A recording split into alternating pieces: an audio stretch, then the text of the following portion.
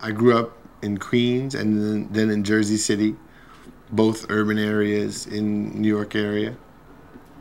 Um, and my dad's a writer, which was cool because I never really saw him go off to work. I would wake up in the morning and there he would be, and I'd go to sleep at night and he would still be there.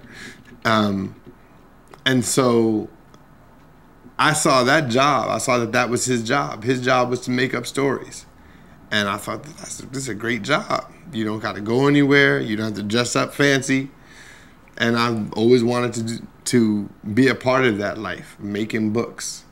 I had stories to tell, and I think everyone has stories to tell. This is one of the things I'm really interested in, is telling kids that I don't care who you are, you have a story to tell. You come from someplace, you have experiences, you live your life, and that's interesting. Where you live is interesting. Where you come from is interesting, no matter who you are. And I want to tell my story, and I also want to encourage kids to tell their stories.